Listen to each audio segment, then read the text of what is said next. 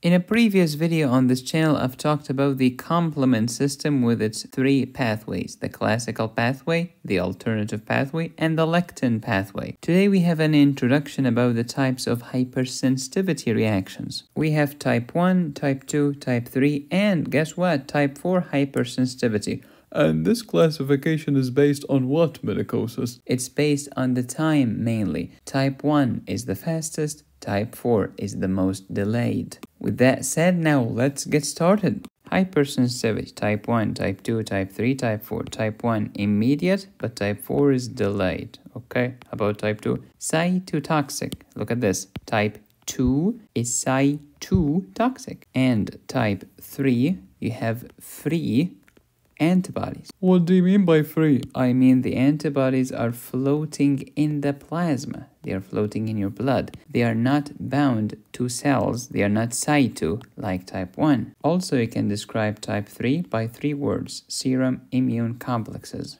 Hypersensitivity, which one is the fastest? Type 1. Which one is the slowest? Type 4. Can you describe type 1 in few words? Sure. Immediate, anaphylactic, IgE, mast cells, they rupture, pew, they degranulate, pew, releasing histamine. And histamine can give you the symptoms of an anaphylactic shock. How about type 2? Cytotoxic. What do you mean? I mean, I have antibodies, okay? These antibodies are bound to antigens, okay? And this happens on the surface of the cell. The cell is the cyto. That's why type 2 is cytotoxic. Okay, how about type 3? 3 is free. You have antigens and antibody complexes. Same as 2? Yeah, but with one difference. The big difference is this happens in the blood. And after this, since they are hanging around in the blood, the antigen-antibody complex can end up being deposited in the blood, causing vasculitis, in your joints,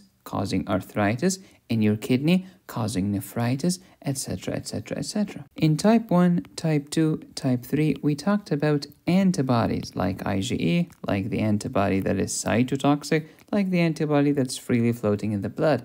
But type 4 has nothing to do with antibodies. Type 4 has nothing to do with the humoral immune system. Type 4 is about T lymphocytes, cell-mediated immunity. No antibodies? Heck no. The T lymphocytes are super sophisticated. They communicate with each other via cytokines, which include the interleukins, which is the internet of the leukocytes. This is also the story of making a granuloma, and this takes time. Here's a quick overview of the 4 types of hypersensitivity. Type 1, immediate, okay, within minutes, alright?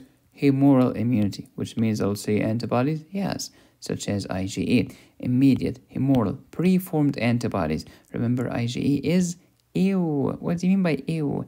Allergy, anaphylaxis, atopy, asthma, eosinophil, ew, bee sting, ew. How about type 2? Type 2 is cytotoxic. Okay. We have an antigen-antibody complex. We're on the surface of the cell. And these antibodies could inhibit the target most of the time, or they could stimulate the target in one case only. That's why some crazy textbooks define this specific type as type 5 hypersensitivity. But this is a very bizarre classification that only lasted for 5 minutes, and then they went back to classifying hypersensitivity as 4 types. Can they inhibit the target? Sure, they can cause inflammation and cell dysfunction. Inflammation is seen in anti-glomerular basement membrane antibody disease, also known as Goodpasture syndrome, rheumatic fever, hyperacute transplant rejection. This is how your body rejects organs. Or they can cause cell dysfunction such as myasthenia gravis and pemphigus vulgaris. My muscles are in trouble, my skin is toast. They stimulate the target organ only in one case, which is the case of Graves' disease. I have antibodies against the receptor. Okay, what kind of receptor? This is the receptor waiting for the TSH, so it's called the TSH receptor. Okay, but these antibodies will come and stimulate the target. Have you ever heard of antibodies that stimulate the target? No, antibodies are weapons of destruction. Now this is an exception. These are antibodies that stimulate the target, leading to what? Well, it's as if TSH is binding to its receptor. Oh, so a similar effect? Yeah. What does TSH do? It tells the thyroid gland to secrete tons of thyroid hormone. So Graves' disease, in a sense, is a type 2 hypersensitivity reaction. Okay, how about type 3? Type 3 is also antigen-antibody complex in a different location, floating freely in the plasma. Okay, this is the cause of serum sickness, which is a diffuse and acute reaction, or the Arthus reaction. It's not diffuse, it's very localized in one spot on your skin, and it's not that acute. Arthus is subacute. Serum sickness is generalized, Arthus is localized. Serum sickness is acute, Arthus is subacute and subcutaneous. Love it. Subacute, subcutaneous. Type 3 is also the tragic story of the nasty immune-mediated vasculitis, when these antigen antibody get deposited into the wall of the vessel. This is vasculitis. They can also get stuck into your kidney.